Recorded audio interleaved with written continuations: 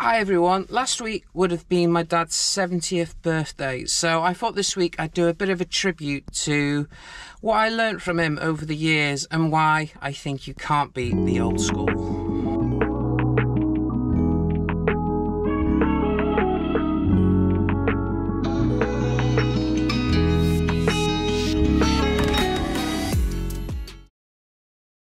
My dad, he started quite early plastering with his dad. He used to go and run line with him when he was younger. And then I think his dad told him to go and find an easier job because plastering is a very physically demanding job.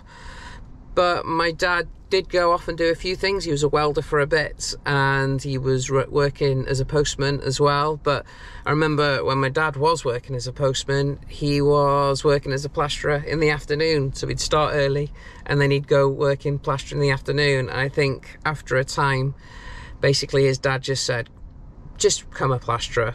And that's how he started off. My dad was just drawn to plastering. I think it's just something in the genes. It's a bit like me. When I first started plastering, I wasn't that fussed. I was trying to become a musician or a web designer. I think I wanted to be a lot more things before I wanted to be a plasterer, but I just sort of fell into plastering and then it just sort of gets hold of you and you don't really stop loving it really. Well, you do stop loving it, actually. Yeah.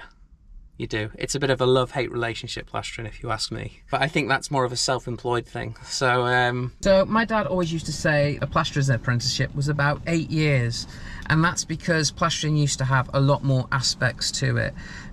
Back in the day, my dad used to say it was from doing floors to even doing the roofs. There was a lot to learn when you first started to become a plasterer. I think it just goes to show what you had to know back in the day, and it definitely makes you a better plasterer knowing how everything works. If you know how a job goes from start to beginning, then you're going to know what's needed of you. So one of the most important things my dad taught me about plastering was you're only as good as your last job. So that means you can do 99 great jobs, you do one, that's the one that will get remembered. So you've really got to keep your standards up to a high level.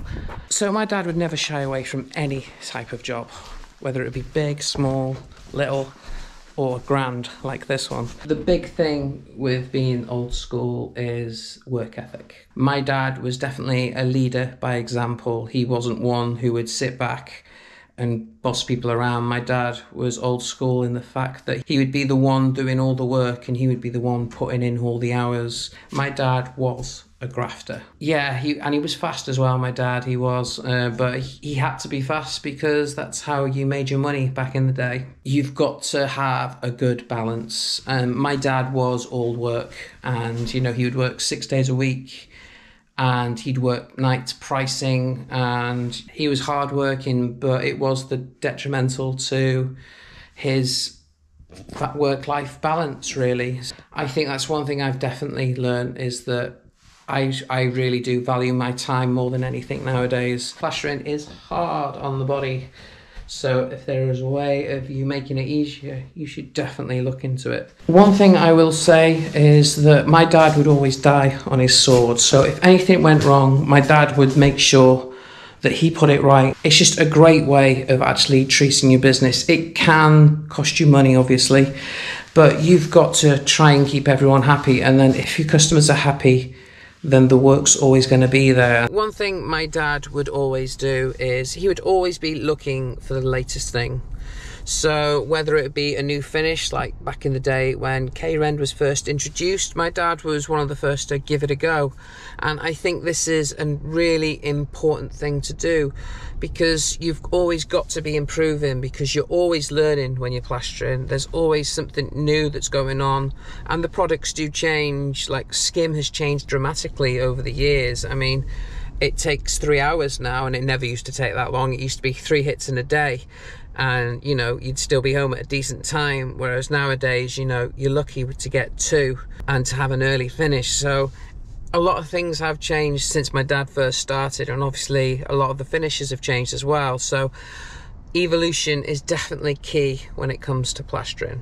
So I could tell you hundreds of stories about my dad, and I probably will over the next few years on my channel, but all I can say is that I am extremely grateful that I managed to work with my dad. Working with family is very difficult. It can go one of two ways. It can either go great or it can go awful the other way. And working with family is very difficult. For me, I didn't really get to know my dad until I started working with him. And I think when you're growing up and you're playing and you're having fun, you don't realise how hard people work.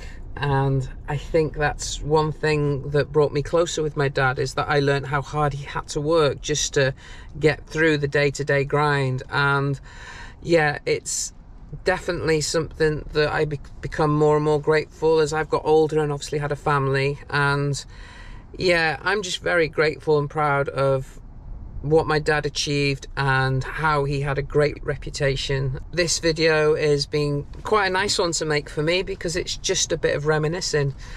So if you do like these videos, please like and subscribe. I drop them every Tuesday. Thank you for watching this video. If you've got any stories you want to share in the comments about how you've learnt and what you've learnt from the old school, leave them below. But yeah, thanks guys. I'll catch you on the next video. Cheers guys. Bye.